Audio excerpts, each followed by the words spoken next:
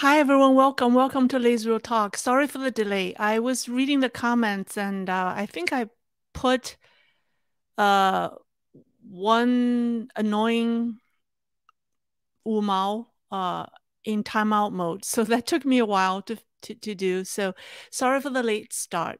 Uh, okay, all right. So we'll talk about Sino-US relations. We have not talked about this for a while. Um, okay, I think I put him in a timeout mode. All right. Anyways, so for the past year, there are two topics that drove the direction of geopolitics, right? One is war in Ukraine, and the other is Sino-US relations.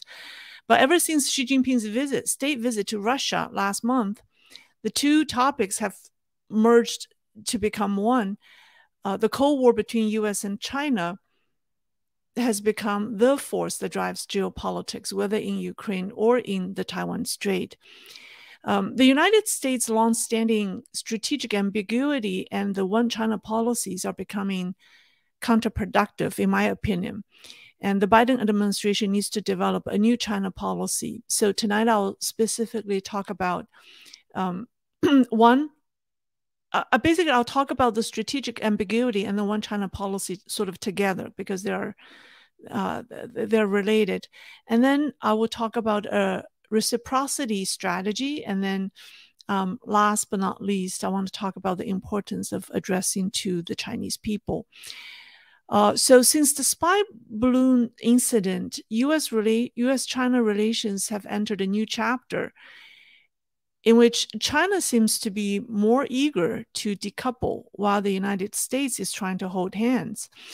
The most dramatic move is obviously Xi Jinping's visit to Russia and his last comment to Putin about China and Russia driving the changes. What he said the changes, the likes of which the world has not seen for 100 years. And after returning to China, she welcomed French President Emmanuel Macron with open arms. And Macron was so impressed that when he left China, he talked like a Xi Jinping disciple, for lack of a better term. Actually, I'll have a picture. I saw this picture and I just want to make a comment on that. And do you guys see a problem in this picture? I do. He did not bring his own translator. The only translator is from the China side, because she's wearing a mask that has the China's flag on it. And I think this is a problem. He should at any time. I mean, I think as part of the diplomatic protocol, you should always bring your own translator, because the Chinese, I have listened to a lot of these translated recordings or translated scripts, or the Chinese translators are very good. They're trained very well. However, they have one problem. They will tune out. They will make their leader's speech lacking personality. It will always sound like perfectly politically correct. It would take out all the nuances from their speech. They don't practice you should be like very faithful in your translation, right? Even their tone, their emotions. Like if you're a good translator, that's what you should do. But I've noticed that the mainland Chinese translators, they don't do that. They always give you this perfect translation that would not cause any diplomatic heartburns or incidents, shall we say. So they tune down many things, and you miss the chance as a visiting as someone visiting China. You should bring your own translator so he or she can listen and take note of the nuances in the language that Xi Jinping uses. So when I saw that, I'm like, why does he do this? Doesn't he know the importance of having your own translator? Even if it doesn't do the translation, he could take note of all the things he observed quietly. And there's so much to watch. That's why I don't use the official translations that China has. I mean, it's just it's no good. You miss the best part, shall we say. Okay, so that's just a side note. I saw this picture. I wanted to share that with you. Where are we? Okay, let's back to Sino-US relations. Okay. Yeah. So, and then, okay, so after Macron visited China, then, I mean, there was a whole series of events, right? First, he visited Russia, and then Macron visited China. And then there's China gaining more influence in the Middle East. And then, well, the region used to be dominated by the United States. And then what really piqued my interest was U.S. Secretary of State Tony Blinken wanted to resume discussions with China about his visit to the country because it was canceled after the spy balloon. But then China rejected him. China is not interested in having him over. So Beijing has sent clear signals that it's ready to decouple with the United States. So what has the United States been doing? Well, it has continued to do what it does best, which is expanding its alliances by solidifying relations with South Korea and the Philippines, right? By creating military alliances or further their military cooperations with South Korea and the Philippines. So, and also Joe Biden has been careful not to annoy Xi Jinping by delaying the release of the investigation report of the spy balloon. So decoupling is a concept that the U.S. initiated, but now China seems to be more eager to decouple. So here's the question. So without a doubt, United States has the world's strongest military. But CCP is the most manipulative regime. The question is, will the country with the strongest military win the Cold War against the most manipulative regime? Right, that's the question. In my mind, not necessarily. The CCP doesn't have a good track record of winning wars on battlefields, but it has been successful in manipulating opinions. So if the United States only focus on its military strength and building alliances to deter Beijing's aggression,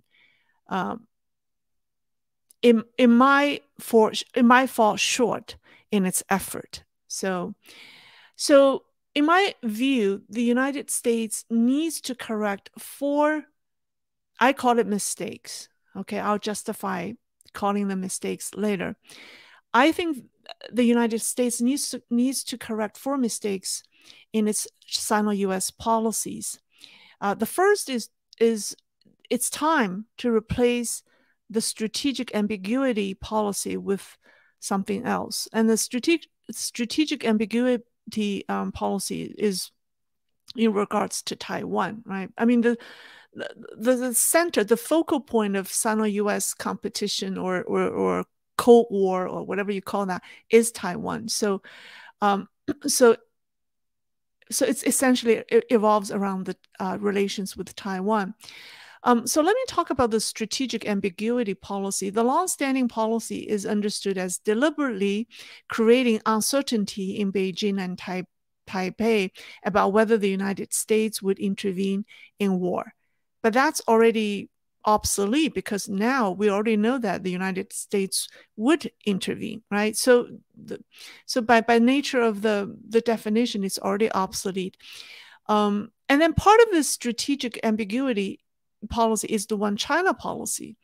The two are like the two sides of a coin that the U.S. has hold on to for decades. But these two policies have hurt more than helped the Americans because they have been misunderstood and miscommunicated and also manipulated by Beijing. So let's take a look how this started. So the United States and China formally established diplomatic relations in January um, um, in 1979, right? And then so that year, the Carter administration officials explained at a hearing that while the US recognized China's position that Taiwan was part of China, they also emphasized that the United States itself does not agree with this Chinese position. So the United States does not agree China's claim that Taiwan is part of China.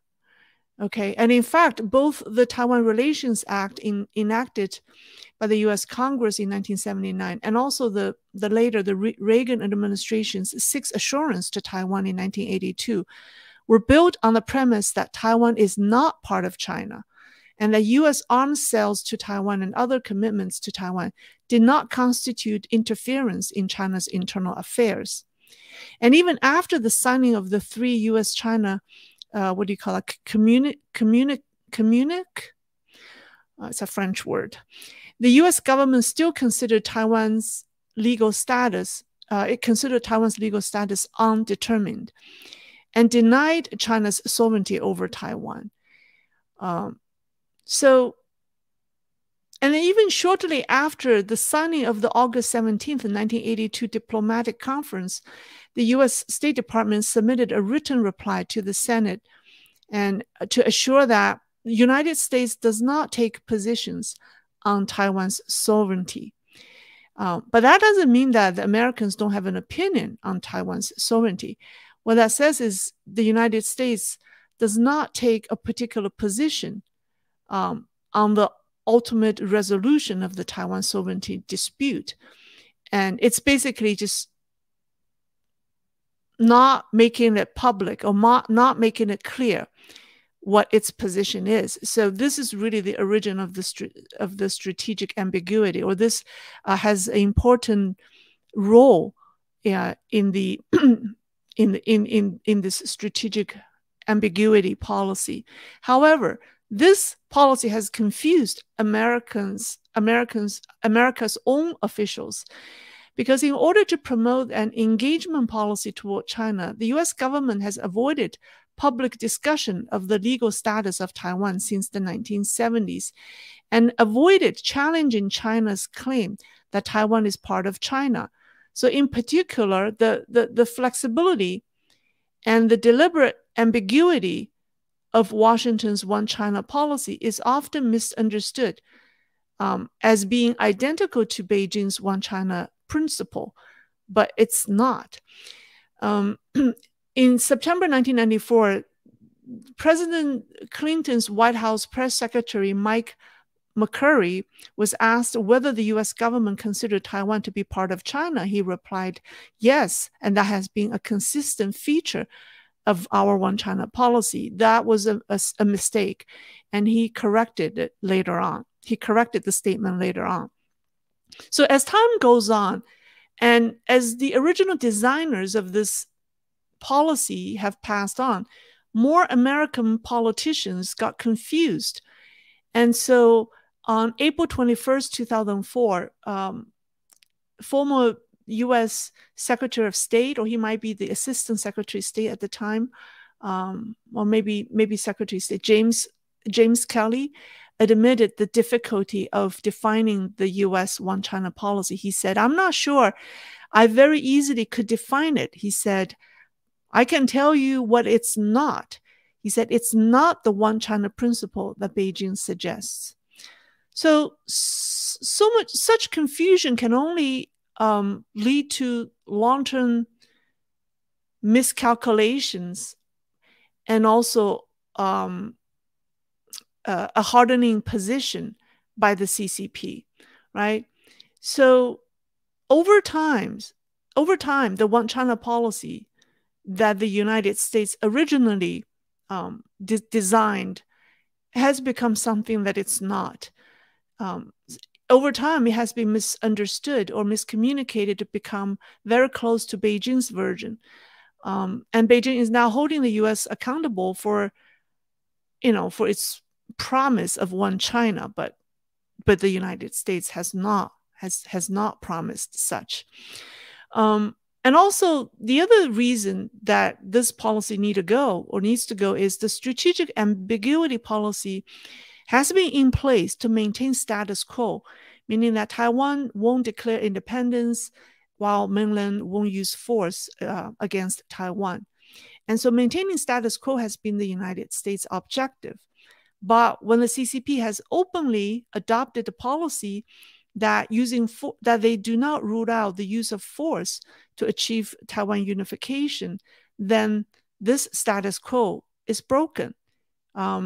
Right? So the condition to maintain this strategic ambiguity is lost. And therefore, the United States should immediately replace it with a strategic clarity policy. Otherwise, the CCP will perceive the lack of clarity as a weakness, and it will definitely embolden the CCP.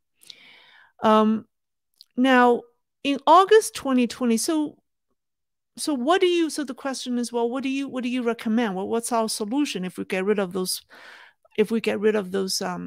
policies? What do we do?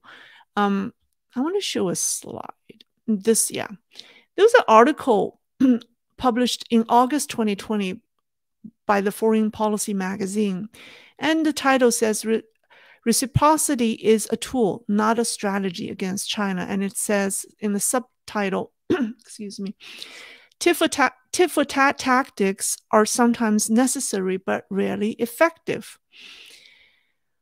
I think the headline reflects the third mistake that the United States has. I think this title got it wrong. It should be the other way around. Reciprocity should be the strategy, not a tool. When reciprocity is used only as a tool, it's not effective on the CCP. I'll show you an example later.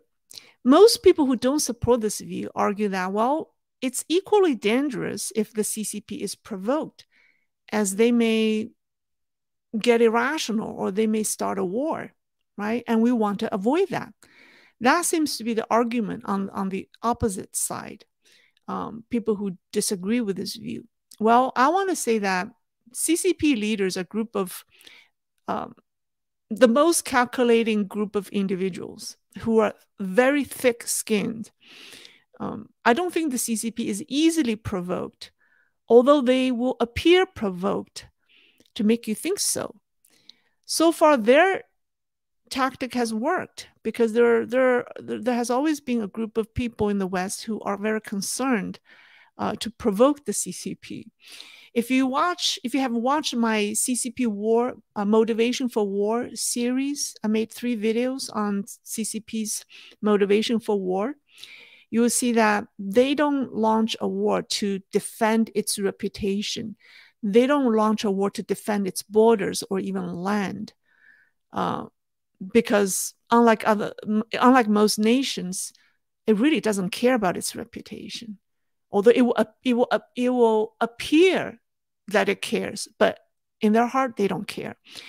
It does not care about its loss of land or its borders.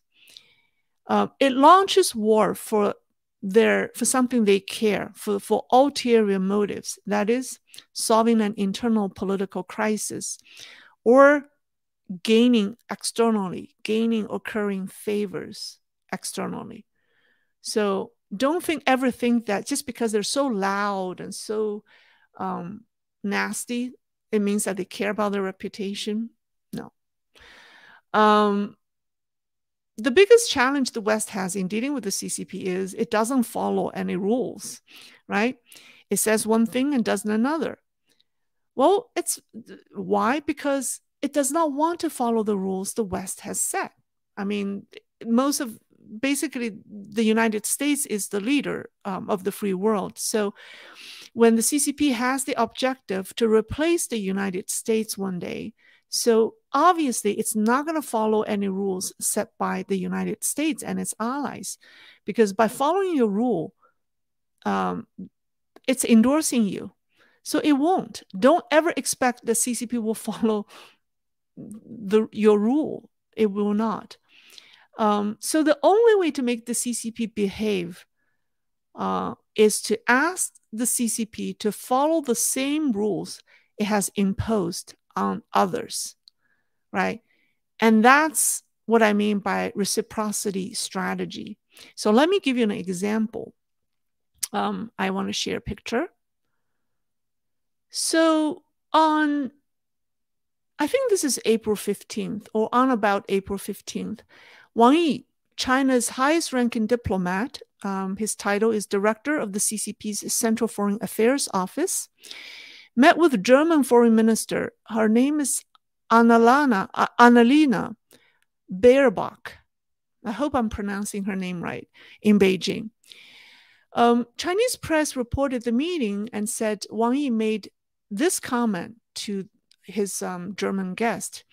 Wang said, China had supported Germany to achieve reunification, and he hopes and believes that Germany will also support China's great cause of a peaceful reunification.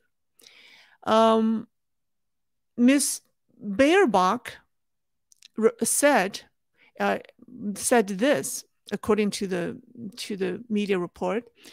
This is what the German foreign minister said. She said, it's important for China as a permanent member of the UN Security Council and Germany, a major European country, to strengthen dialogue and communication between the two countries. And then Germany strictly adheres to the One China policy. Sometimes I'm amazed that our politicians are trained to say things so perfectly that don't mean anything substantial. I mean, what she said is perfect, right? It's perfectly correct and nothing wrong with that and means well, but does not create any splash, shall we say, in geopolitics. I think Ms. Baerbock missed the perfect opportunity to say something meaningful to the Chinese. And China's Wang Yi gave her a platform and she didn't use it. But it's not her fault because she didn't have, or the West does not have a policy of, reciprocity strategy. If the West does adopt the strategy of reciprocity, then she could say something like this. Okay, this is the script I wrote for her. Okay, it has an element of entertainment in it because it's Saturday night. I just I think I put a certain humor in it. I don't know. Okay, so this is what she should tell the Wang Yi. She should say this. Thank you, Director Wang, for bringing up German unification. Germans are very proud of their peaceful unification more than 30 years ago, and I hope our experience can offer the Chinese from both sides of the Taiwan Strait a good reference. I want to point out that the German unification is one, peaceful in nature, and two, it was the result of the 1989 revolution known as the fall of communism.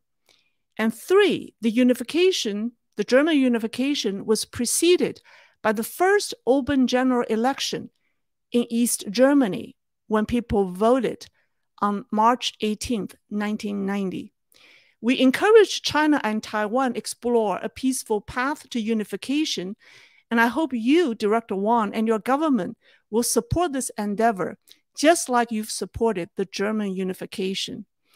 And if her government is courageous enough, she could even add this. She said, well, we'd like to maintain normal relations with China and Taiwan before the peaceful unification takes place.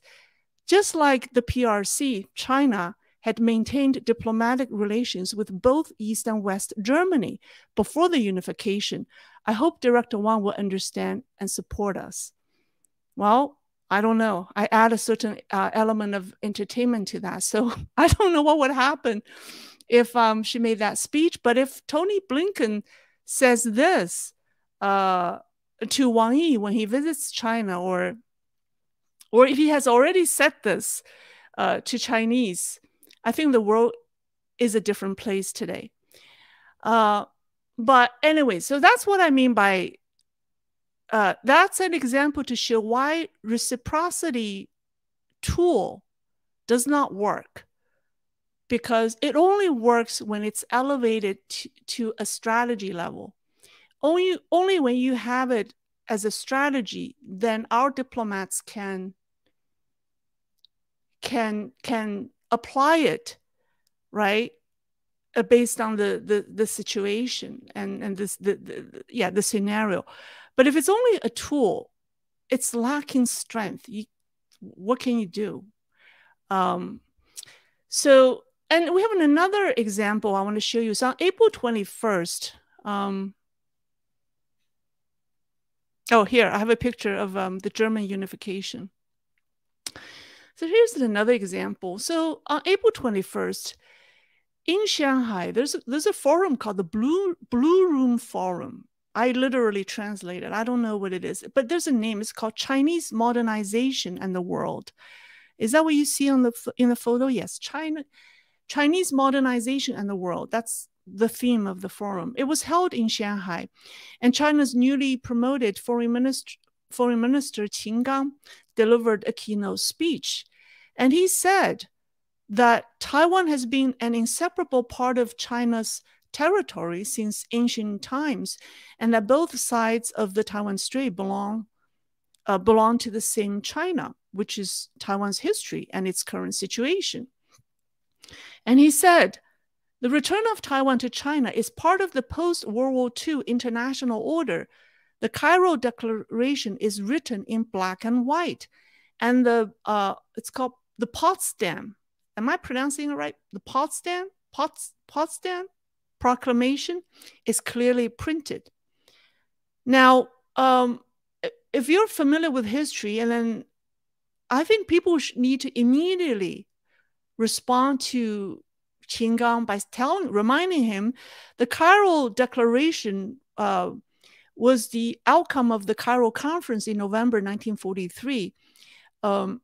It was signed by President Franklin Roosevelt, Winston Churchill, and General Chiang Kai-shek of the Republic of China. And the declaration set the goals for the post-war order.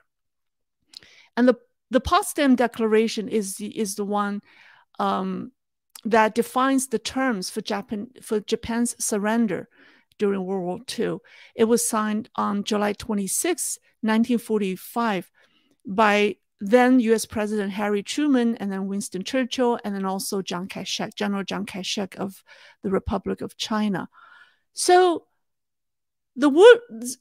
people should say, hey, we welcome China's recognition of Taiwan and its government, because here, when Qin Gang, used the two declarations as justification for Taiwan, and what is he talking about? I mean, the PRC did not exist yet during those, when those two declarations were signed. Those were signed by ROC.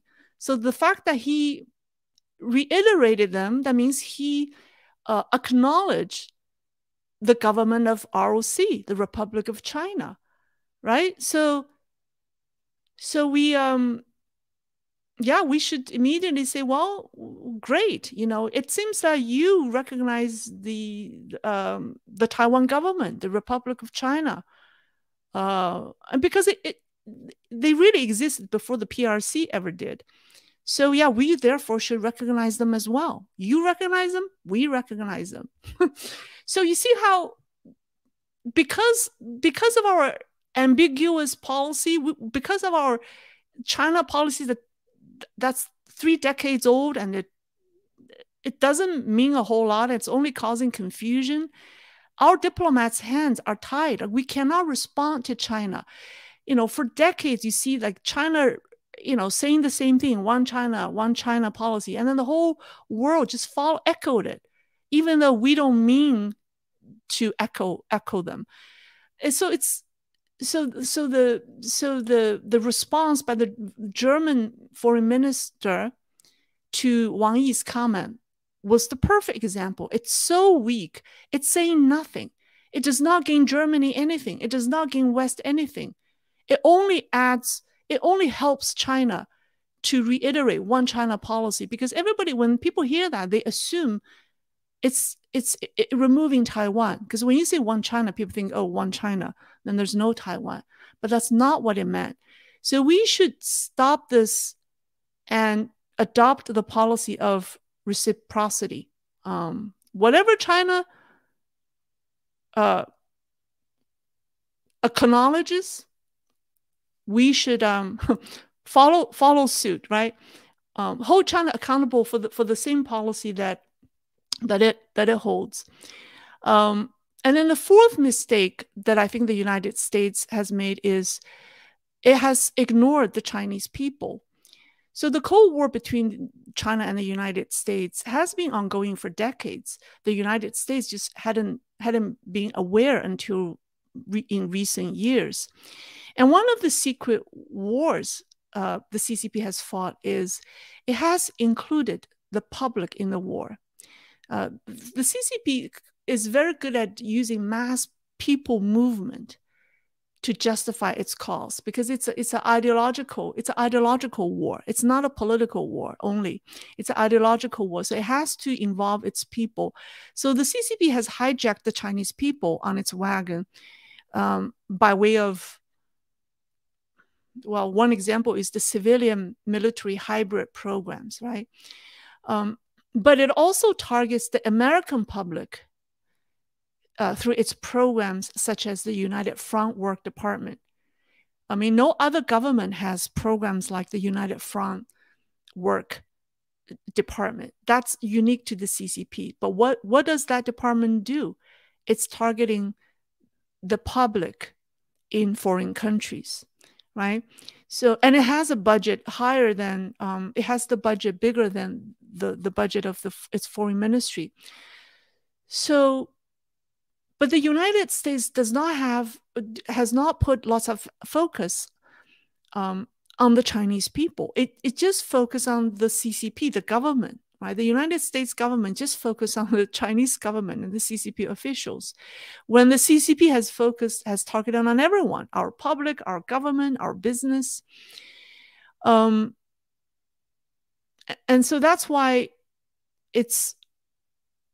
of course, I'm not suggesting that the American government does the same thing as the CCP does. I'm not trying to say that they should, get the Chinese to subvert their government. That's not what I'm saying. But what I'm saying is the United States government should not be carried away in its competition or in the Cold War with the CCP. But it should do things that are good for the Chinese people, such as giving them access to uncensored information. And that the United States government should make a clear distinction between the Chinese people and the CCP, because the political party does not represent the country. The political party does not represent its people. And this will help the United States action be understood and not be misunderstood by the Chinese people. Because if you don't make that distinction, then the CCP can say, well, they're just against China. They're just against you. They're against, you, the Chinese people. So we need to clearly make a distinction between the Chinese people and the CCP, and have programs for the people that are different from the CCP. And this is something that the United States government have ignored. It does not have any program to address this problem.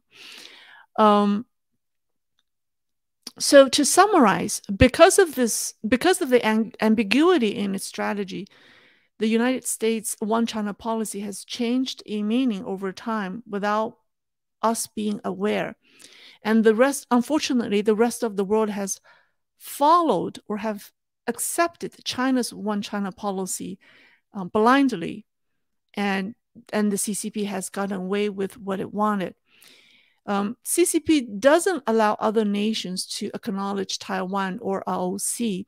It's trying to further cut it has tried to further cut Taiwan's diplomatic ties. And it has not allowed Taiwan to join organizations such as World Health Organization. And the United States and the West have allowed China, right? they have kind of allowed the CCP to do that under its ambiguous one China policy. So these are all the price we have paid, or Taiwan has paid, under that ambiguous policy. But now, what do? Well, China maintains relations with both North and South Korea. The United States and the rest of the world should tell the CCP, you need to follow the same rules you set for us. If you want us to accept your one China policy, you need to follow the same rule by picking either North or South Korea. If you can maintain diplomatic relations with both North and South Korea, then we can maintain diplomatic relations with both Republic of China and People's Republic of China. When democratic nations on a large scale do this, I think it will effectively deter the CCP. I think that ought to be the rule. I'm just surprised that not a lot of Western politicians have been doing this. And it's totally with reasons. Anyways, that's just wow, I've talked for 40 minutes already. It doesn't feel like 40 minutes, but that's my take on where Sino-US relations or policy should go from here. All right. As you can tell, I have enjoyed. It's entertaining. I should say politics is entertaining sometimes. All right. Let me see if people have questions for me. All right.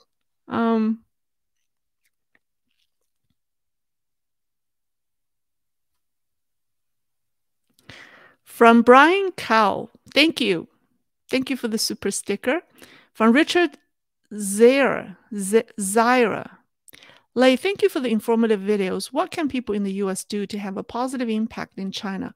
Also, do you think Chinese people want democracy? Of course they do. Of course they do. I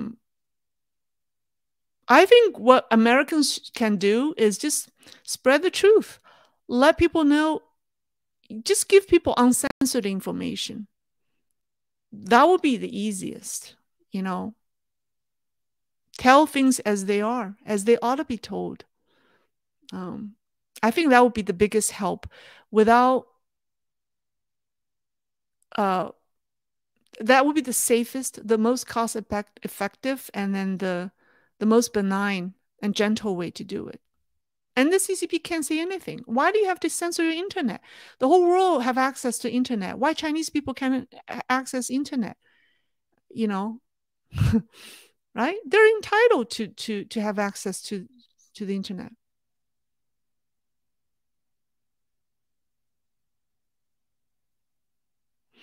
For Mark Schwartzberg, we are very grateful for your insights. Oh, thank you. Thank you. I'm trying. I'm trying. All right. Okay. Let me see. From Silas Larson, question. Wouldn't you say that democracy by their nature tend to delay taking tough geopolitical stances? It seems to me they repeatedly are slow to deter.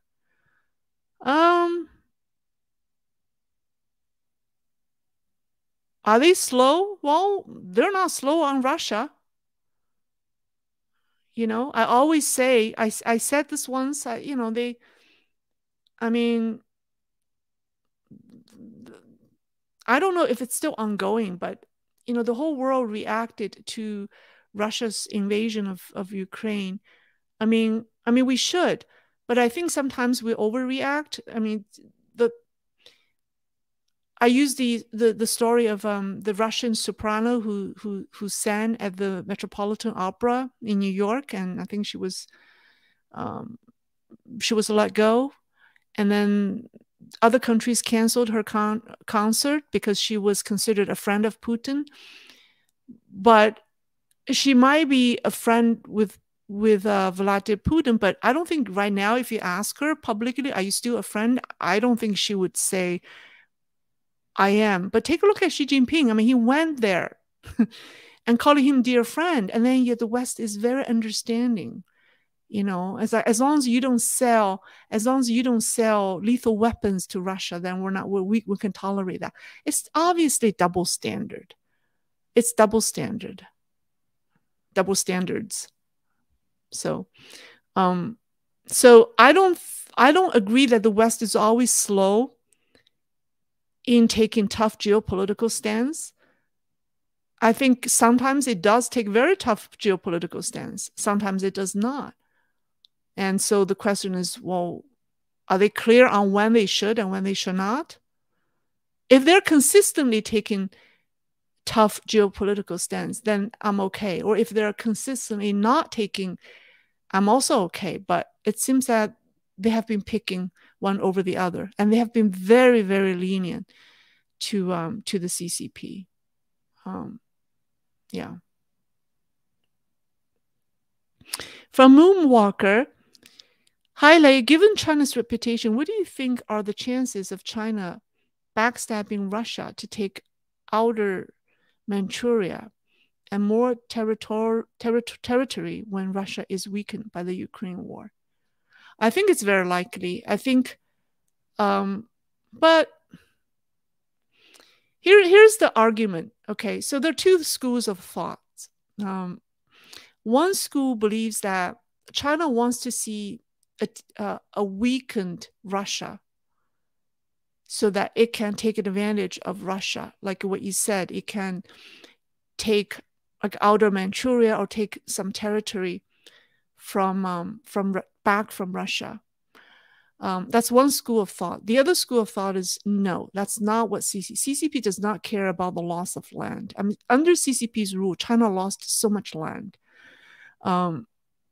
But what China would fear is if Russia really, let's say, falls apart or even break up into smaller countries, there will be instabilities in Central Asia. And then that's in China's backyard. And China will be more concerned. It's not helping China when Russia breaks up and there are regional conflicts in that territory. It means more trouble for China because it's in its backyard.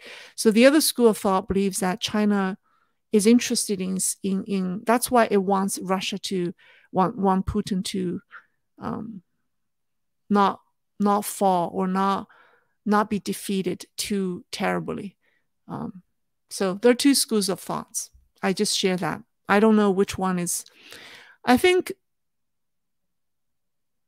I tend to agree with the second school of thought. I think that thought is more like CCP's. Yeah. Edward Green, are you going to post this on Rumble? I think I'm already on Rumble. It's automatically updated. From Voices on Espanol, why aren't there more Chinese living in the West doing what you're doing, speaking out and expressing their opinions? Good question. I think they are. I think not until the United States government, do more to protect the Chinese Americans who speak up. The U.S. government recently arrested 2 individuals in New York who helped set up the overseas Chinese police station. Remember, the CCP is setting up what do you call that, police stations in other countries. I think the United States government need to do more to stop these illegal activities. Only when that happens, Chinese communities here will feel safe. People will feel protected. Then they will be able to speak up more. Because if you go to Chinese communities here, I talked to one subscriber, and he feels very lonely. People are afraid. People feel like they're being watched by the CCP, and this is in America. And so, and we're tax-paying citizens. Our government, the U.S. government, need to protect us. Shouldn't let the CCP to come in and have a free reign on this land. So the U.S. government need to do more. So until that happens, more Chinese Americans will speak up.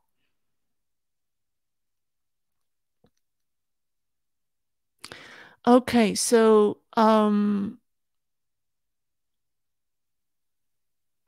Jeff Ramos, like the CCP announced that they overcounted 10 million of their people youth. Its truth was uh they have lost so many people during COVID. It has to sooner or later it will the data discrepancy will catch up with them. You know, in a few years, in a matter of a year, you will see something will change. I hope there are satellite technology that can actually find out how many people are living in China. I said, there's no way you can find out how many people died. The only way you can find out is how many people are still in China. I wish, I don't know, maybe there is a technology. Maybe Elon Musk can do something.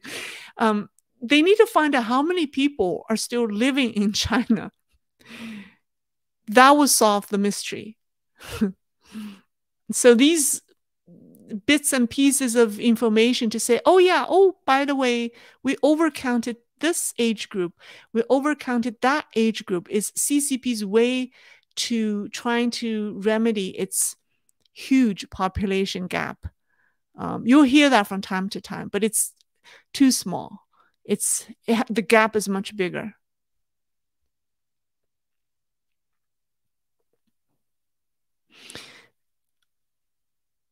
So from Etsy, why was China so proud that the Ukrainian president acknowledged the one China policy in his call with Xi?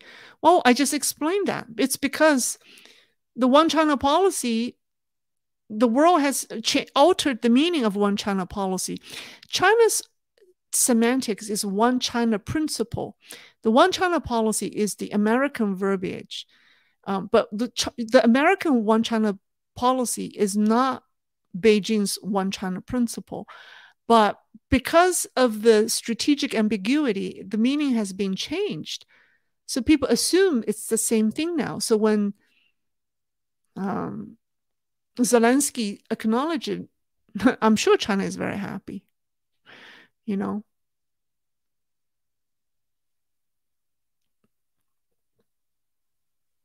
The BMW incident shows the effects the CCP has on the Chinese people. Don't blame the Chinese people. It would not be like in a democratic China. I agree. I later saw a vlogger, a Chinese vlogger in China, who said that it was a setup. There was a company, an automobile company in Shanghai that organized that whole episode. Now, who is behind that company is a good question, right? So it looks like it's staged. But I can't verify. I just I read somebody came out to say this is staged, and that person gave a lot of evidence. So, anyways,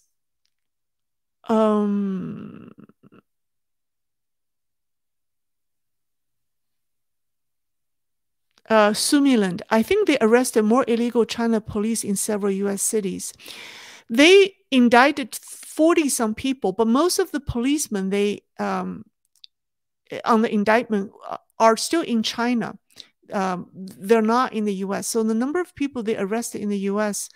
is a very small percentage of the people who they charged. Yeah. From Nurex GPT, Lei, I must share something of dire importance with you concerning China's demographics. Okay, great. Send me email. My email is in the description section. From Frosty Flake, thank you. Great presentation and thoughtful. Thank you. All right. Let me see. Any other questions?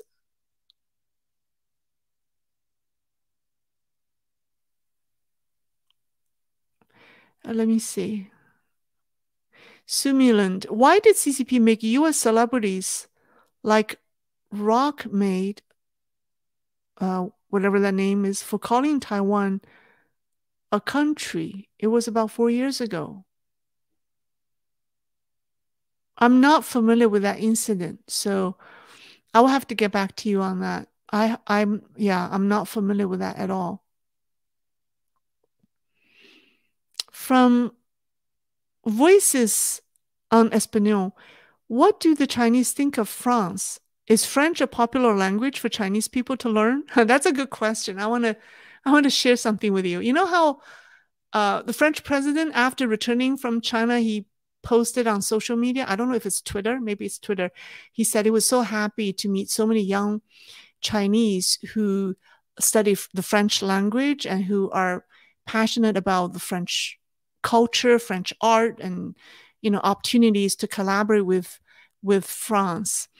And then the next thing, I saw a Chinese social media influencer said, "Hey, like I've been doing business. I've been in China for all these years. Like when Chinese talk about doing business, they always talk about doing business with the Americans, with the Canadians, with the Australians, or like when they talk about making money with foreigners, they always talk about the Americans, the Australians, the Japanese, the Taiwanese, the Canadians." And he said, "I never heard people say, 'Hey, I want to do business with the French.'" And said, and then he was talking on his program. He said, "Have you heard?" I said, "Yeah, we don't. We Chinese don't. When it comes to do business or have some kind of a collaboration, we never thought about the French. They're not important to us." So I saw it's such a slap in the face. Maybe I should make a short. And I don't know if somebody can translate that for Emmanuel Macron. I think I don't mean to insult him or anything, but that's really the reality. Yeah, that's just the reality. I think it's very true. Yeah.